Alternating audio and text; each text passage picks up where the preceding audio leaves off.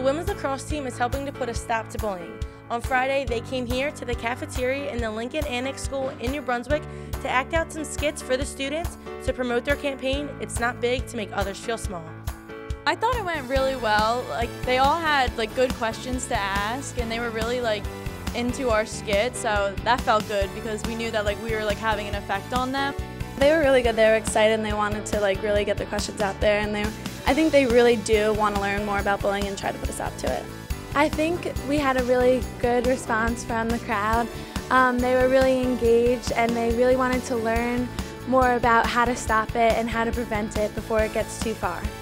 I have a 3-year-old daughter, and she started nursery school this summer, and she started talking about, certain kids wouldn't play with her, just small stories, and she forgot about them the next day, but it just kind of triggered, that emotion in me as a mom of, wow, this is something that's really happening at all ages and all levels, and just came up with the idea of, putting ourselves in a position to be able to try and affect change and give people the proper tools. I think it's huge that we can come out to these schools and talk to the younger kids, and they can kind of look at us as role models.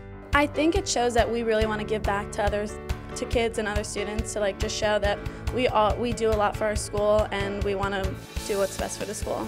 I think it gives a great name to Rutgers athletics and especially our team when we volunteer and give back to the community and really show that we're not only athletes but we also want to give back. Students today took the Rutgers Lacrosse Pledge and agreed to stand up to bullying. The pledge is printed out on these cards, which were handed out to the students after the skits were done. Reporting from the cafeteria in the Lincoln Annex School, I'm Gina DiSabatino.